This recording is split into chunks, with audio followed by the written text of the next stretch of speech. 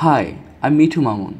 Today I am going to show you if your Galaxy S7, S7 Edge or any other device is facing battery problem, just like learning uses pattern. It's very rare and so difficult problem, but it can be solved. This is not battery problem. If you reset your device, it is all the data. This problem can be happened. And now I am going to tell you the secret of the solution. If you have seen learning uses pattern into where show your battery remaining time, then don't worry, no need to reset your phone. You have to wait for 12 hours to 24 hours. It means your battery of device trying to estimate using of battery power.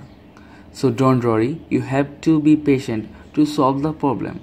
I faced this problem and solved it with this way. Thank you so much for watching this video. I hope this video will help you.